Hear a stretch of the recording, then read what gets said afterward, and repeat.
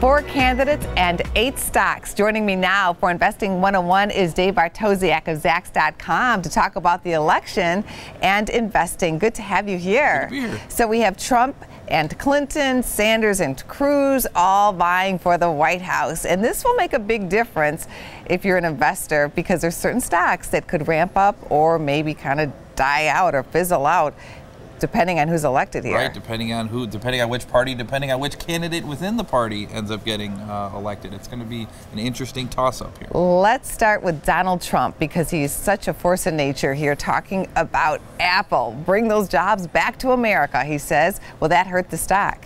I think it will. So he is going to be Apple's going to be one of the losers should Trump get elected here, because again, he's talking about make sure we're going to put these trade walls up, right? We're losing the trade war right now to China, and they're making us look stupid.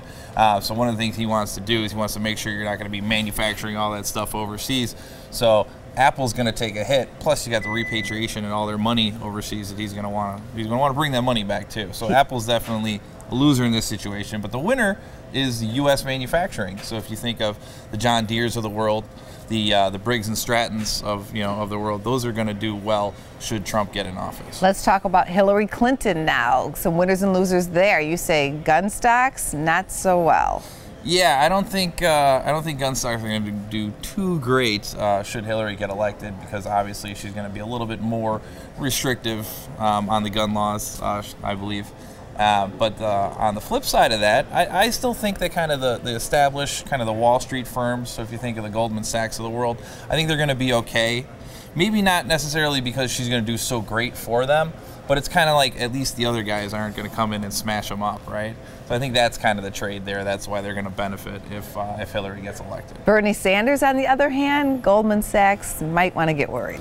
Yeah, if Bernie, if we really feel the burn and he manages to sneak in there, I think what you're going to see is the Wall Street firms are going to be in trouble. The big banks are really going to be in trouble. So the J.P. Morgans of the world, the Bank of Americas of the world, they're going to have a tough time. But on the flip side, though, if he does get in, he's probably going to expand Medicare, basically, to be kind of a single-payer program across the board.